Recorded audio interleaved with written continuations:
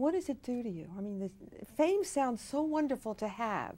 And there are many gifts that you receive from it.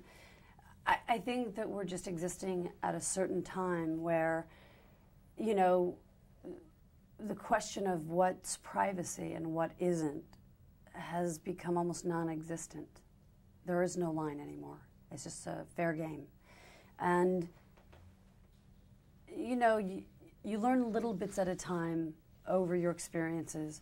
And the one thing I do know is that you can't deny that it hurts, and that you feel the pain of the cruelty and the sense of invasion. And as soon as you can admit to it, it leaves you, and you really kind of go back into the proper perspective, which is I do know what my intentions are, the kind of person I am, and that's most important. Where does your confidence come from? You're so tiny. You have no fear. You let them pour water on you. You beat them up. I mean, come on. Where does this come from? Do you know? Were you always like this?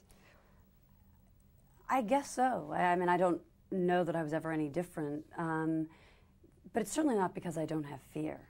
It's just what I do with it that would make the difference. You know, you can operate out of two forms, because in my mind, always in the end, you can break it down to two things: fear or love.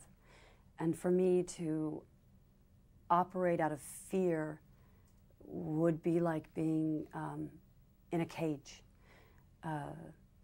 And to operate out of love doesn't always make you feel secure, but it certainly holds much greater rewards.